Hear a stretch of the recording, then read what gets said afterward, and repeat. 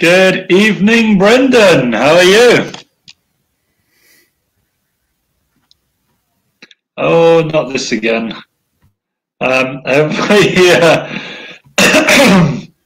we lost you a little bit there, Brendan? Yep, it looks like maybe we have. Well, good evening to everyone who's watching, everybody who's out there. We've got maybe a little technical problem at the moment. But today we're going to be talking about Lent in Colombia, which is something a little bit strange to me, maybe. But oh, he's gone completely. But I do like the idea of giving something up for 40 days on a basic moral principle. That's a lovely thing to think of. So we're going to be talking about that in today's episode. The idea of giving something up over the Lent period, just like Jesus out in the desert for 40 days drinking only water. I've been vegetarian for a while, so I think I'm going to continue with that, and hopefully we're going to get Brendan back a little bit later. Does look like he's disappeared. So we're going to talk about time well lent. Yes, regardless of whether you're a practicing Catholic or any other type of Christian, in the traditionally Catholic country that Colombia is, the 40 days of Lent that we are now in do offer a time for reflection. So, are you giving up a practice that you consider a vice, or at least something you should drink or eat or do less often? Or, hypothetically, what would you quit here in Colombia that might make your life better? Some of us could do with reducing our consumption of pan de chicharrón, for example. Others of us might give up alcohol or wine or fancy cheese. But Lent is also a time to focus on acts of human kindness, virtuous undertakings. There are plenty of charities and foundations in need of support all year round, but especially in this time of sacrifice. And Richard Stoller there writing in to point out Brendan's giving up entirely for Lent.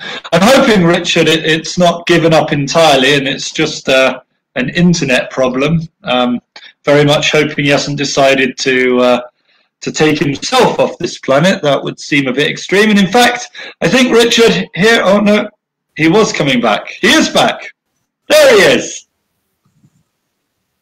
It appears, Richard Stoller, that your predictions of Brendan's demise are somewhat premature. Oliver, yeah, I just got the tail end of that. How's it going? It's fine, yeah. Had a little. I've been reading through your presentation, Brendan, your carefully written presentation. All right, okay. Well, you have to highlight certain words because it's kind of coded language that I use there. The way I write for broadcast is different to how I write for blogs and for articles. But yeah, I think we're having an emerging market world problem here with my internet connection, or maybe it's just that the rest of my housemates have decided to use the internet at the exact same time and are downloading the latest Netflix series or whatever. I don't know, but the internet is not as steady as it has been here before. Where did you get to though, Ollie? Have you got to the giving everybody what's coming up on the show? Third paragraph, Brendan. Oh, okay. Well, we know what we are talking. Fourth, you can. No, sorry, hang on. You can start on the right to us right now using the live comment facility.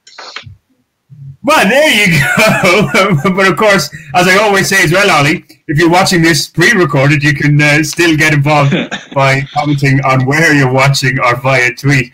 With the handle being, as you well know, Ollie, at Bogotá Post, and do use the hashtag Bogotá Nights. But before we get talking about Lent and all that and virtuous acts that people are going to do, and do send us in your thoughts, it's our take on the news you need to know from the past week. Now, on last Thursday's show, we spoke about how tonight we'd be previewing the arrival of the COVID vaccine to Colombia, which was due on Saturday, as in the 20th. Well, what do you know? They've only started inoculations ahead of schedule. Ollie, a great public relations stunt by President Duque, or am I being a little cynical for once? I think it's a little bit from box A and a little bit from box B, Brendan. We're looking at a situation here where, look, I don't think any of us like the media circus that goes around with this. I don't think any of us are happy with the grandstanding and all the kind of ministers forcing delays so they can be photographed next to people being jabbed and all this sort of thing. Yeah, look, it's distasteful. We all know that. On the other hand, they've started a couple of days ahead of schedule. Okay, it's not spectacular, but it's not late. I mean, you know, they have started ahead of schedule. And, you know, as one of our contributors at the Bogotá Post said the other day, any number above 0 before the official start date, it's a win, it's a positive. So I think, you know, on balance, it's a good thing, Brendan. Yeah, I'm sure Duque might have played the old one that a lot of us used to this country do now. There can be delays, and of course when you're relying on international travel and all that, maybe they knew they'd get the vaccines before the 20th, but Duque probably said, in contrast to your own Prime Minister in the UK, who's given dates that certain things will happen, and then he's had to backtrack rather embarrassingly. But Duque said, okay, look, we'll probably get them in the week before the 20th, but let's say the 20th, and then if anything goes wrong, we should still have them by the very latest by the 20th. So, in a sense, it was kind of win-win, and a smart tactic if that is the case. Now, one thing I read on Blue Radio this evening, which kind of it stood out for me, is that they said these 50,000 vaccines will be administered to those who need them before the 23rd of March. Now, I know there are a lot of logistical problems here, but that, to me, I was kind of going, before the 23rd of March? I would have thought before next week. But, you know, who am I? I'm no expert in this.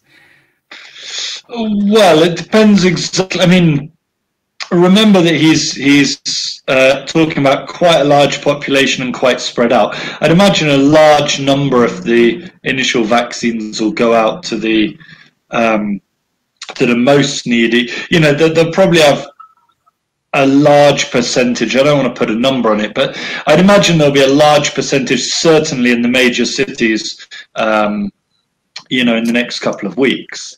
But then, you know, it's going to take a long time, Brendan, if we're talking about small, isolated rural communities. Yeah, for sure. What did you make of the first vaccine going to a nurse in Sincelejo? It seemed a bit random, but we were kind of discussing this before privately, you know, that maybe, well, we kind of joked that it might be some politician, but you had said, no, it'll go to, you know, some frontline worker, yeah, whatever, and that's exactly, or some elderly person. So it went to a nurse, which I guess seemed appropriate. I'll pop a caveat on that, Brendan. The actual first vaccine may very well have gone to a politician. But certainly the first sort of official one and recorded one, and, you know, let's be aware that there might be a scandal down the road and it turns out somebody jumped the queue. Certainly it makes sense for the official first one. Yeah, she's a nurse. She's called Victoria. It's a win, isn't it, for everybody? Yeah, what did you make of the media coverage? I happened to be watching RCN when the vaccines were on their way, and this kind of minute-by-minute account of where the plane, the DHL plane was. It was landing. I don't know. I thought it was a little bit over the top. I'm not sure. Did Ireland have the exact same coverage when the vaccines were arriving there? Is it something that we should be all going, woohoo, this is the greatest moment of the year, full stop? It seemed a little bit over the top. I have no idea Brendan. I mean, I think there's a bit of a lull in terms of sort of news in Colombia at the moment. So, you know, it's much more dominant. You know, of course, in Ireland, there's things like Brexit going on, you know, to distract people. And no Percy pigs in M&S stores. It's a disaster. No Percy pigs. That's lost on me. Is it a Brexit-related thing? Yeah, apparently they couldn't export to Dublin so easily, so now certain sweets can't be got in M&S stores, and it's a Brexit disaster. But anyway, there you go. Okay. I have to say though as well, meme of the year perhaps so far was when the vaccines were coming off the plane, and obviously that was a photo opportunity, but somebody had la vacuna in Colombia, and in place of the actual vaccines on the lift that was taking down the vaccines, you had like a pyramid of police officers, which if people know their Spanish, la vacuna in these parts has a double meaning. But Ollie, I sent you something there earlier on that CNN have these projections of where Colombia is going to get all their vaccines, and apparently going to get 10 million from Pfizer. And of course, these 50,000 were from Pfizer. We're getting another 50,000 next week, I think next Tuesday or Wednesday as well from the same source. But apparently, Bolivia and Peru have done deals, can I say this, deals with the devil that we don't know about. And in contrast to Colombia, which seems to be all above board. Do you have a little bit more information on this? Because Colombia is obviously, and expats and locals alike here, or foreigners and locals alike, are, you know, we're quick to have a go at the government and say, oh, they're dragging their heels and it's a disaster, blah, blah, blah. But Bolivia and Peru warrant perhaps more criticism. Well, okay, so let's look at the, you know, we've talked before about the nonsense of comparing, let's say, Colombia to the UK or to Israel. But let's think now about comparing Colombia to countries who are maybe a little bit closer to Colombia in terms of background. Now, Chile's ahead, Argentina's ahead, Uruguay's ahead, Costa Rica's ahead, Panama's ahead. Okay, all of these are richer countries, better organized countries, more developed countries than Colombia. So you'd expect them all to be ahead. That's nothing crazy. That's nothing unusual. Peru and Bolivia are also ahead of Colombia, sort of. It's a bit complicated, but they do appear to be moving a little bit faster. Yet they're poorer than Colombia. So this creates a bit of a problem. I mean, that's where that's where Duque does look bad. But let's hold on a second. One of the things that Duque is quite rightly criticised for is corruption. I know he likes to stand against corruption, but I think the reality of it is that, you know, people see him as a person who, while I'm going to be very careful about what I say legally here, while not being involved in personal corruption scandals himself, is enabling it with people around him. Anyway, but if you criticize Duque for corruption, and if you look at things like the Ruta del Sol, if you look at things like the Odebrecht scandals, etc., and you rightly say, look, we're going to criticize him here, he hasn't done as much as he could have done, it seems a little bit harsh to then also criticize him for acting above board when it comes to getting vaccines. We don't know what Bolivia and Peru have paid. We literally don't know. Sinopharm, the Chinese agency distributing vaccines, has a completely dead contract, a silent contract. You know, there's no information at all on the price. There's no information on any connections to it. And of course, there's no information at all on any shady business that might be going on the side. There's also an element, I think, of, that's an annoying comment. There's also an element, I think, of,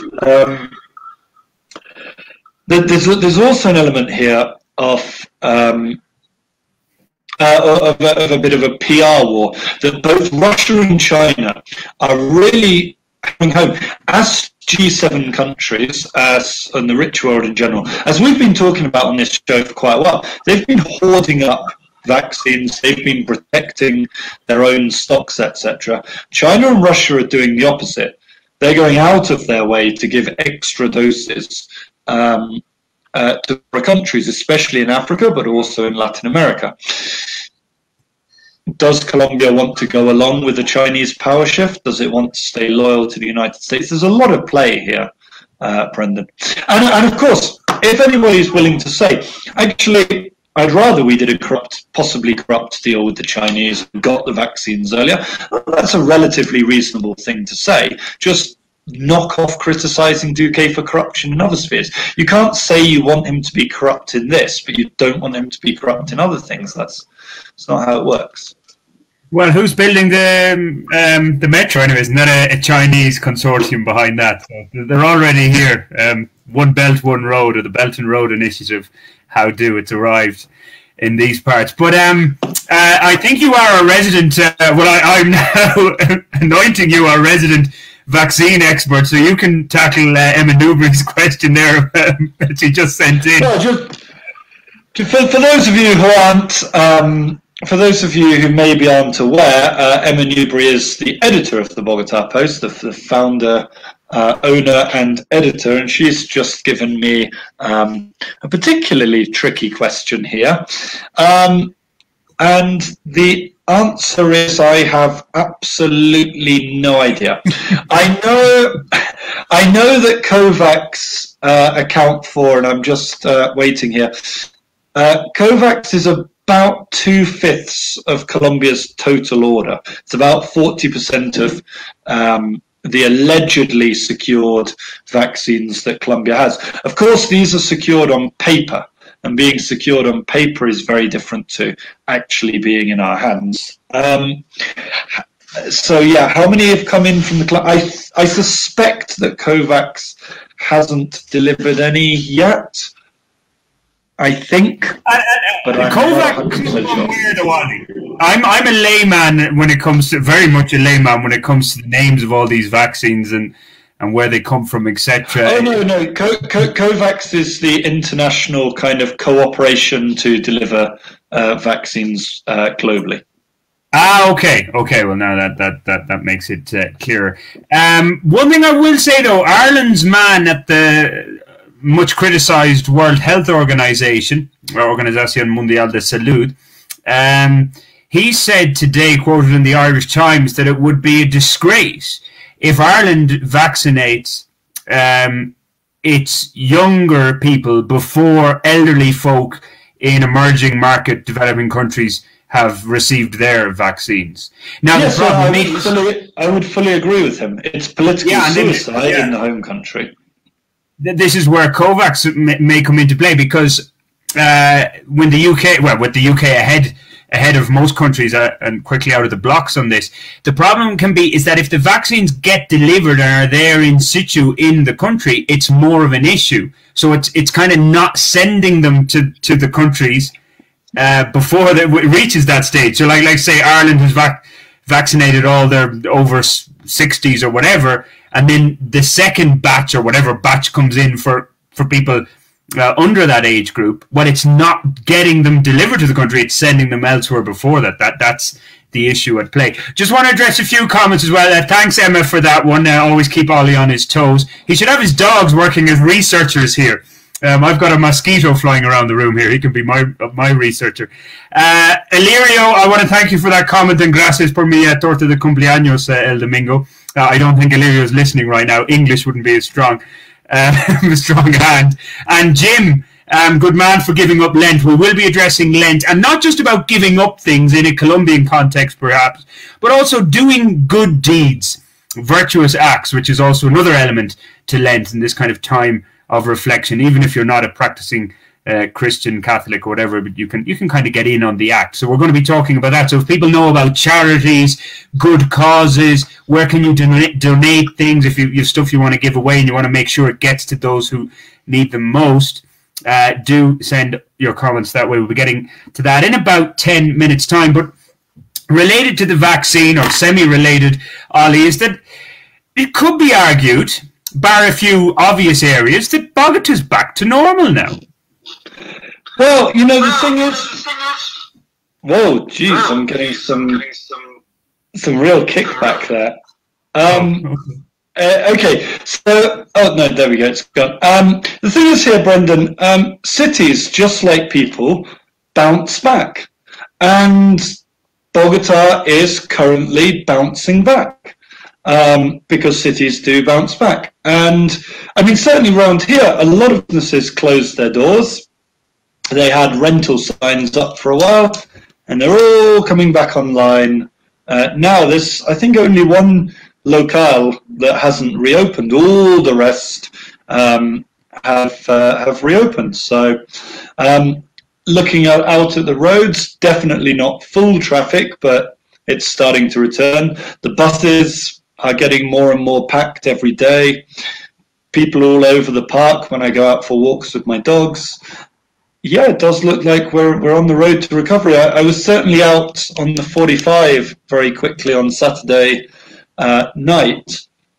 Absolutely, you know, every bar packed to the gills.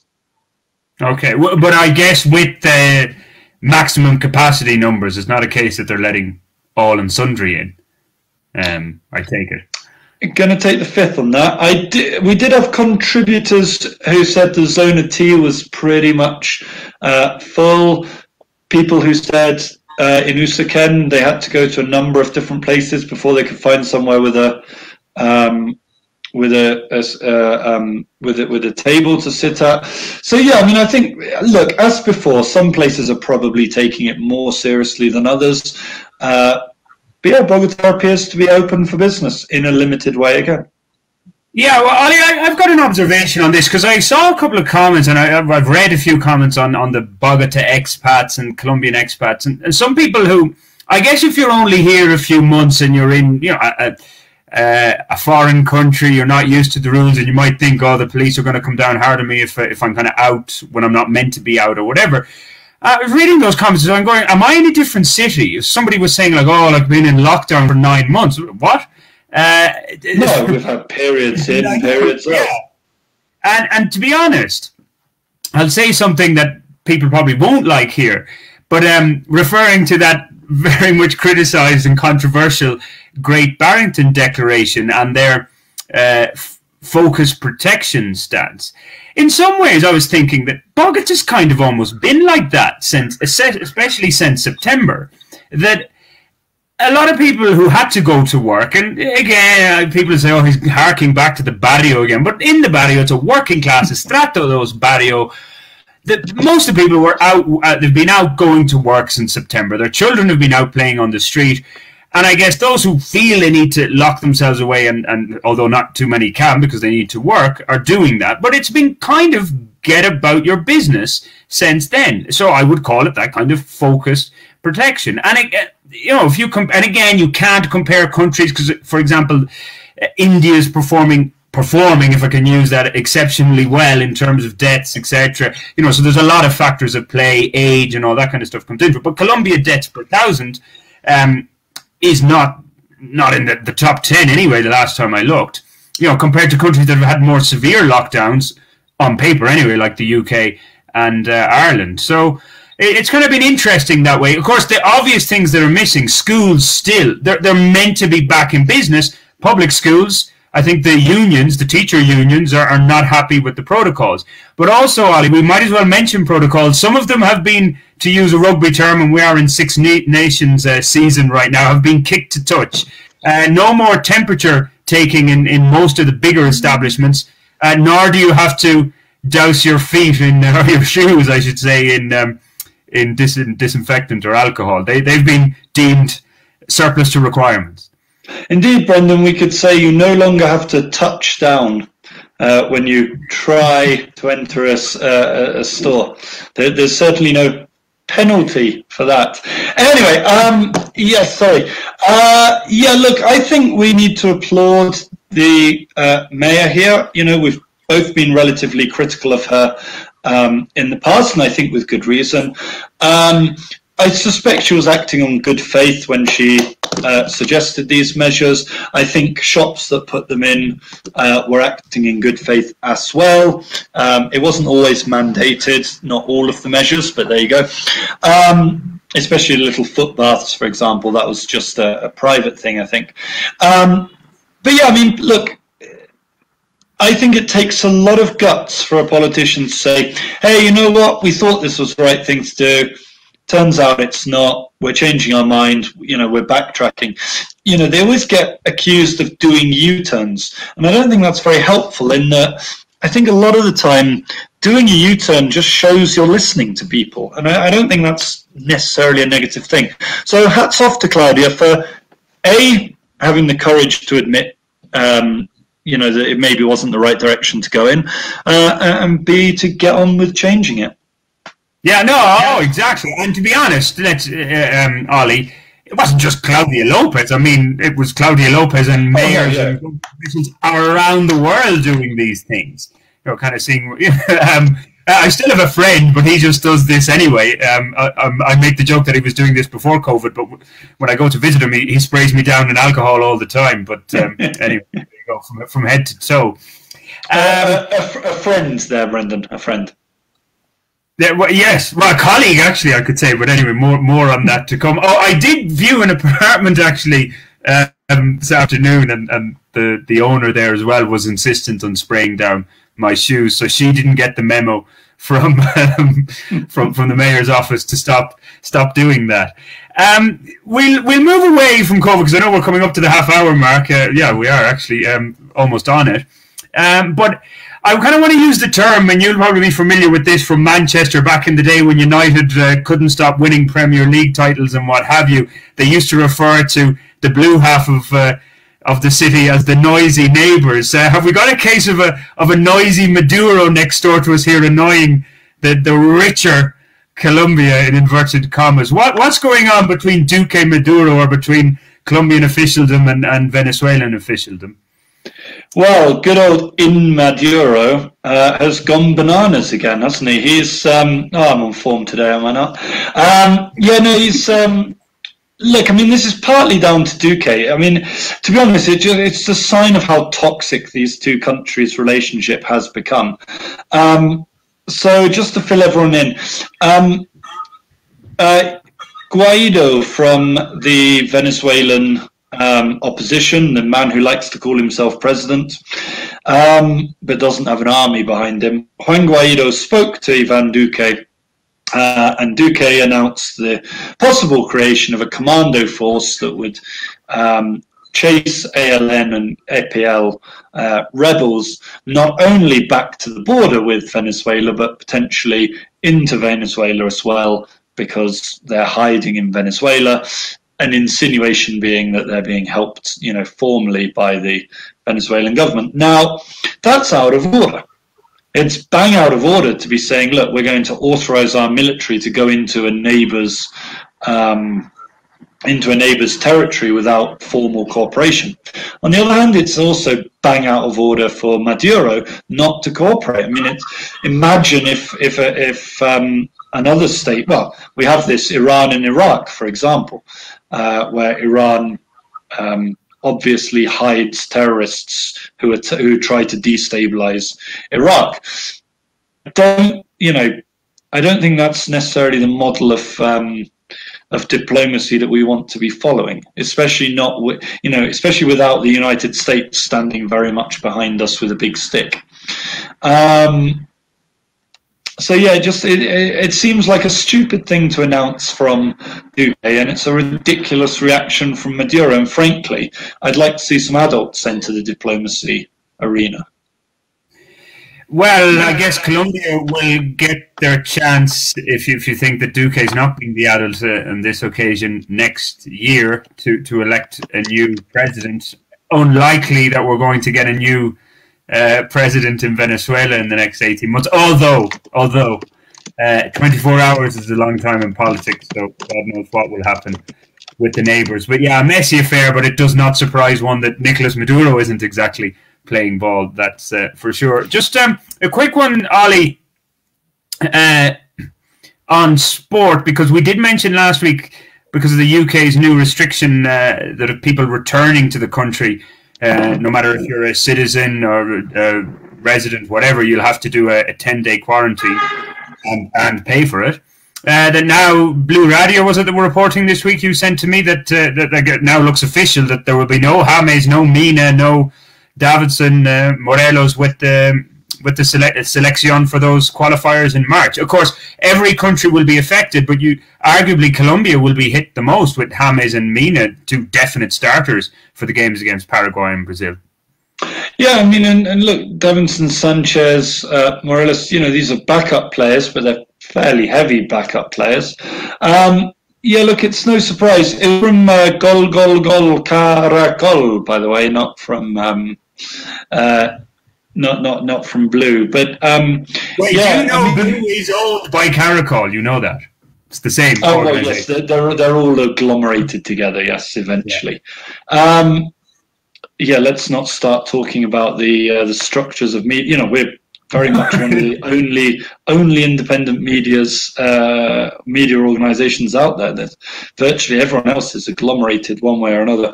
Anyway, yes, look, it's hardly a surprise. I mean, if a team like even second rank Premier League teams like Everton, they've got, or Tottenham, they've got really strong pull compared to the Colombian national team. I mean, if you're James Rodriguez and Everton say to you, well, we're not missing you for 2 weeks, so, get a massive fine or and don't play for ages or suck it up. So, yeah, no surprise. Yeah, well, I see... Walter Suarez says that's pretty messed up that Colombia and Brazil will be seriously affected. Yeah, it's a good point. Unless Colombia and Brazil then decide, although this will bring further complications, go and play the game in England. But yeah, then that. Well, but then they wouldn't be able to get half their players in from other places. So it swings and roundabouts. Yeah, exactly. Anyway, well, we'll leave that there. Thanks for the comment, Walter. And we've already had a few comments about our Lent segment now, and giving up things or doing good acts for this season of Lent, the 40 days, to represent the 40 days that our Lord Jesus Christ spent wandering the desert, drinking only water, which, see, I'm only on the water these days as well. And if you believe that, you believe anything. It is water, by the way. Yeah, no, it is water, but I'm not only drinking water. I'm kind of like Jim, who sent us a message earlier on, Jim Engel, saying that he gave up Lent over 40 years ago. I probably gave up giving up things for Lent, maybe about, what age, 36, so maybe 20, 21, so 16 years ago. But the idea, it's still obviously there in the background. Like, if I was to give up something, will we start on giving up, Ollie, or will we talk about the virtuous acts? Because I know Emma's been frantically sending us a whole host of different charity organisations. Will we get to them in a bit, and we'll talk about giving up? Let's just address that very quickly. Let's talk about it later, but let's just quickly address. If you look in the comments on the Facebook feed here, you should see from Emma Newbury, our fantastic editor and owner. She's posted a number of links to charities that we're going to mention later. So if you do want to donate, if you do feel that you'd like to help out people who aren't in a great position at the moment, take a look at the links. They're all in the comments. Click through. They all have donation pages. But talking about giving stuff up, so Brendan, we've had a bit of a sort of route around with the Bogotá Post editorial team to get some ideas. I suggested that some of our team want to give up tacos, which didn't go down particularly well. There's a bit of sarcasm around giving up pico y cédula. Of course, that's being lifted tomorrow. And a number of people... By the way, that is definite. I haven't seen anything sent. Yeah. No. Okay. Possibly. I mean, it's really worrying that we can't get proper information on this sort of thing. But there you go. So, yeah, a number of people were saying sharing bad memes, forwarding around lazy and bad memes. That's a popular one from our team. Jaywalking in Bogotá. I don't know who thinks that's a great idea. Other people want to double down on efforts to jaywalk. Seems reasonable to me. And what about yourself, Brendan? Anything you'd like to give up? Well, just on the jaywalking thing, like I think too many people live a traffic light life, and it's not always the best route to success. Like, I'm all on for obeying the traffic signals when there's clear and present danger. But if the little man is red, but there are no cars around for ages, and I go, well, I can kind of skip ahead here. There's nothing's going to happen. Then I would just see that as kind of a wise move and prudent. So that's why I say this traffic light life where people know. Look. Philosophically, I don't believe we should have traffic lights. I also don't believe that we should be telling children to look both ways before they cross the road. They shouldn't have to. I think it's a really disgusting thing about our society that we put the responsibility of avoiding danger on young children who are trying to enjoy their lives in their innocent bloom, and not on the fully grown adult who's decided to encase themselves in steel with the power of God knows how many horses, weighs a couple of tons. Do you know what I mean? It seems to me that we've got priorities absolutely back to front. I fully support the Dutch system where you say, yeah, you know what, on back streets you drive around at 5 kilometers an hour and then you don't kill children. Because weirdly, Brendan, I seem to think not killing children is kind of a good thing to aim for in society. Yeah, well, is that controversial? Well, wait until you have a few children yourself, you might change that. I'm living with a 1-year-old kid here at the moment. Anyway, moving swiftly on. If you want to look back at our previous episodes, Ollie went on a rant. I forget which one it was, but it was before Christmas as well. I mean, not on a rant, I agree with you on this, but when we were talking about biking in Bogotá and Colombia in general as well. So, and also about public space, yeah. Yeah, and you will, I'm sure if you search Ollie and bikes, there's an article in the Bogotá Post. So it's all been said. Unfortunately, we'll be waiting a long time before things change. The car is king, Ollie, and it will be for the next while, it seems. But talking about things I should give up, well, like the obvious one, really, although I'm kind of torn here, are my pan de chicharrón, panes de chicharrón, or pork scratching bread. Because it's part of my daily routine now that I go to my panaderia, which is my office, and have my perico, my black, coffee with a dash of milk, and these pork scratching breads, which I love. Now, why it's kind of, people say, oh, but bread anyway, you should be cutting down on that, yeast bread. But pork scratchings, would you believe, Ollie, were the only meat in the top 10 of this article the BBC published back in 2017 of a list of 100 foods that, if you imagine this one superfood that doesn't exist, but if you imagined it did, hypothetical scenario, that contained all the vitamins and minerals that we needed in one bite size, what would it be? And I think it was almonds that topped the list, but the only meat in the top 100, I think, certainly was pork scratchings, which came in the top 10. Like fish was there in the list. So that's why I'm kind of saying I'm torn. But I'm pretty sure, yeah, all that doughy bread is not good for me. But I can't avoid them. It's my little outlet every day. Well, yeah, but it's not about being good or not, is it? Is it meant to be about sort of things you enjoy? If I understand correctly, like getting up things that. Well, yeah, but I mean, also if it's something you enjoy that's good for you, well, you wouldn't stop running maybe 5K every day because, oh, well, I enjoy doing that, but I'll stop doing it because that's good for you. I thought that was exactly the point. I thought it was about, like, I mean, for example, I enjoy walking my dogs. I can't give up walking my dogs because, that's not fair on the dogs. But Yeah, no, I thought the idea was okay. So I was thinking about this. I'm new to this whole Lent thing. You know, guide me, please, Padre. It's the in fact, actually, we should sort of. I don't know if you saw this, but one of the Father Ted actresses died. I think today or yesterday. A bit sad. Anyway, Mrs. O'Leary, Mrs. Doyle. No, the couple that's always arguing. Oh, the couple that's okay. Yeah, I know. Yeah, okay. Anyway, I wouldn't. So I've decided to give up. I think biscuits. So you know, I don't always have biscuits, but I usually have them in the house, and I'm very much prone to overeating them. And I do very much enjoy dipping a biscuit into my tea or into my coffee. I kind of often lie to myself and tell myself, no, it's important fuel before a bicycle ride or a run. But I think if I'm being honest, it's just me being a comilon. So yeah, I'm gonna do this. I'm gonna say no to biscuits. You know, very much part of my daily routine in a way.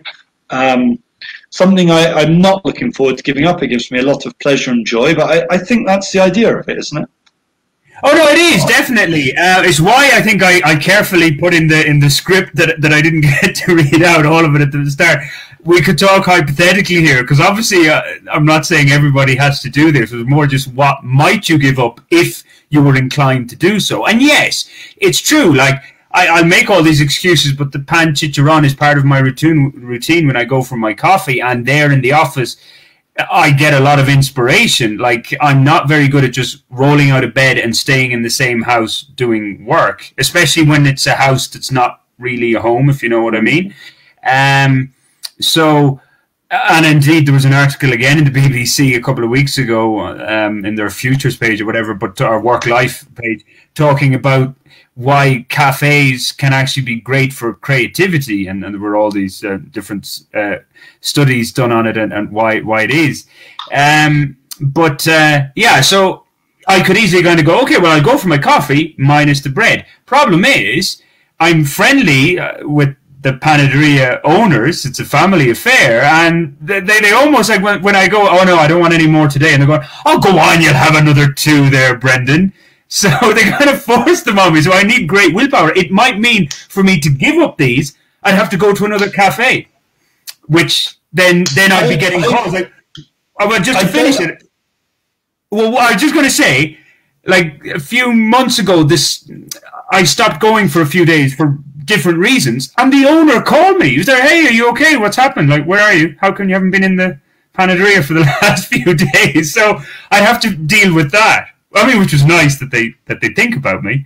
It's not like I would say this much, Brendan. The concept of Lent will not be a difficult one for most Colombians. If you just say, I'm not doing it for Lent, I'm sure they'll understand. Well, this is what I don't know. Do they actually? Like, I know in Ireland it's still there, even though a lot of people now are kind of lax Catholic. Oh, look, they might think you're a bit weird, but I think they'll get the idea. It's not like you're trying to explain it to, I don't know, somebody in rural China. Yeah, no, it's a very good point. It's a very good point. Because, I mean, probably a more obvious one would be to cut back or say, no, I'm not drinking beer for 40 days. But again, it's a balance, because socializing is good for the mind and the brain. And where do I socialize in the... I know people go, well, go and have a water. You don't need to drink beer.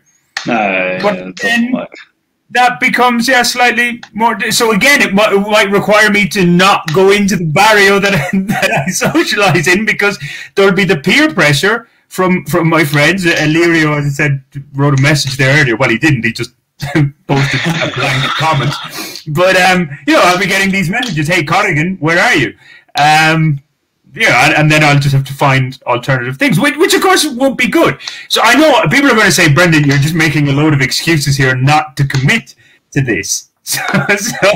Well, here's a question for you again, Brendan. As a lapsed Catholic, and me not being a Catholic at all, or even a Christian for that matter, or even religious, am I allowed to count things like? So here's a quandary for you. I'm trying to be vegetarian, and I'm pretty good at succeeding. I certainly don't eat meat in the house. I occasionally eat it when I'm outside. Am I allowed to give up meat for Lent, given that I've kind of given up meat for the last 18 months, really? Does that count as a giving up? It's more of a continuation. Does that count as a Lent sacrifice? Well, I love the way you're asking me as if I am the expert on this, but of course I am the only Catholic in the room here in inverted commas right now. Well, I look at it. There are no rules in this, of course. It depends, I guess, that you feel you're making maybe some sort of a sacrifice. That's the whole point behind it, is that you're kind of... Well, I mean, that's actually the thing. I mean, I don't... The reason I don't eat meat is not because I don't like meat. It's because I very much do like meat. I enjoy eating meat. But I also think that, there's a lot of moral cost that comes along with it, and I'd prefer to perpetuate less of that if I can in the future. Yeah, exactly. And like there are a number of things at play there. Then it's not just a sacrifice; it's what you feel you should be doing for the future of the planet, humanity, whatever. That it's a good deed to do all around, and not just for the 40 days of Lent. And to be honest, a lot of people, who've given up smoking, like that's why Ash Wednesday is national, or I think global no smoking day, I should say. That it's a lot of people who've given up smoking, especially in Ireland that I know of, they started during Lent, and they really pushed themselves in those 40 days and got over all the cravings, and then it's like, okay, I'm not going back. So it can be the springboard to new things. But of course, the other element to this, I don't know if we want to keep on the giving up side, because the other element then, and going back to Emma with the links to charities, is not giving up per se. It doesn't have to be that you give up, but it's that you do something else. Like, it could be just something personal. Okay, I'm going to push myself, train, take up a sport or something that's going to be good for my health, or you try and help out other people, that you contribute more to society or whatever. That's the other element of it. It doesn't have to be just saying no more of a certain thing, but where you actually help society at large. So that's where... So let's talk about some of these charities then. Yeah, absolutely. Because people do... people do want, I think, to contribute and to help out. And let's just let's throw a few names out there. And by the way, anybody who's listening outside, if you've got any recommendations, if you've got anybody that you know who is doing good work, please do let us know. And there are even more charities in various Bogotá Post articles going back quite a long time, especially articles on Venezuelan migrants, and on Providencia we had some specific ones. But the one I'd like to start off talking about, because I think it's quite personal, certainly for us at the Bogotá Post, but also for people, for quite a lot of people, I think, in Colombia, especially in the international community here, which is a man called Sam Ling Gibson. And his family have set up, after his untimely death, a trust to continue a lot of the work that actually he did in his life. We're talking about a rather wonderful young man who died a year and a half ago, and his time in Colombia, I think, was exemplary compared to many foreigners, in that he did a hell of a lot of charity work. He was very involved in helping especially young people in conflict zones. He took the time out to study conflict and conflict situations and resolution, with the idea of helping out further in the future. He was an inspiration to many of his students. He was involved in the local graffiti scene. And he's just a man that touched a lot of people. So that's a really great charity to start off and to look at. Again, that's in the comments. Sam Ling Gibson Trust.org. That's one to consider. Yeah, I mean, great, like an inspiration. I talked about like giving back to society or whatever. That's what you can do for it, and he was the prime example of that. Sam, I only met him on a couple of occasions, but yeah, real positivity in what he did, and I spoke to his good friend Harry Tittenser in a podcast interview last year as well, so you can get an essence of how Sam was and the work he did. And the tireless work that he did as well. You know, we've often bashed these influencers that come here and, oh, look at me. But, you know, he just went about his work very quietly. Yeah, a great foundation and charity to get involved with. Another one, by the way, down that side of the city as well, in Ciudad Bolivar, an Australian guy, Sammy Riley, co-founded this. It's called Ruta de Esperanza. And again, it's got local people from the community since the cable car goes up into Ciudad Bolivar and areas around there to take people on tours. So it's bringing tourists there. It's still, obviously they've been affected as well with the pandemic, with tourist numbers down and stuff like that, but it's still available. So even if you've been here, like I interviewed again Sammy from my Samana podcast back when I was running that, and I said, oh yeah, I'm going to get on the tour. Still haven't done it, so that's a shame on me. I need to get down there and do it, just even to go down and see that neck of the woods. But well worth checking out.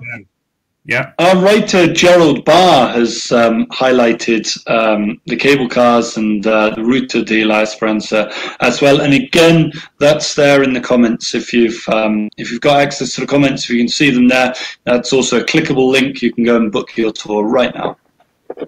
Yeah. Okay. Well, maybe not right now, obviously. No. Well, if they do nighttime tours down in Ciudad Bolivar, that might be interesting. You know? Spicy. Yeah. Yeah, exactly.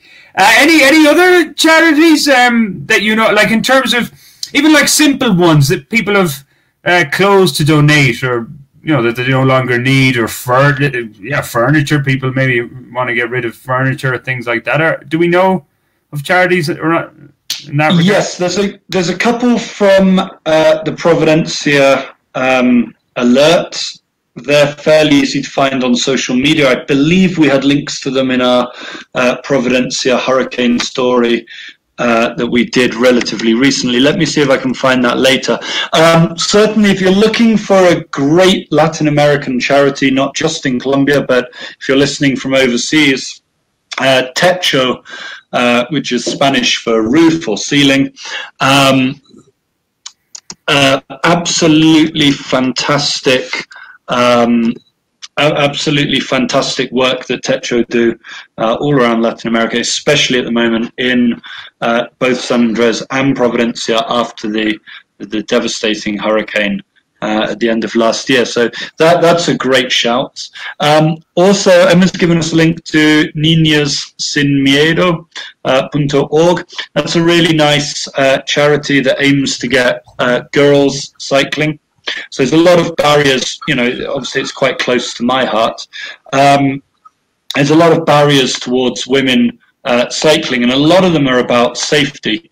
You know, the fear that you'll be attacked on your bike, the fear that you'll suffer sort of sexual harassment and so forth, and all kinds of stuff like that.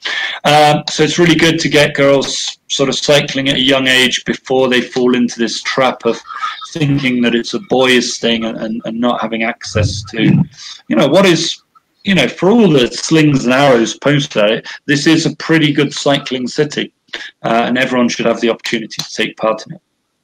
Yeah, unless you have to cycle up El Corito or up the hills there on my Mary Poppins bike, that requires a lot of work. That's pretty tough.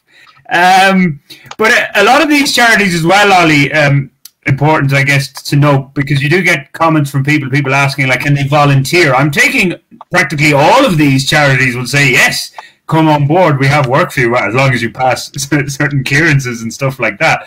But yeah, I don't think there's any charity that won't say no to somebody willing to help out, no matter what it is, in some sort of a small way, be it in the office or getting more involved practically or whatever. I'm sure there are plenty of jobs to be done for these charities that are always struggling, because I think getting set up here as a charity as well isn't always straightforward, from what I gather.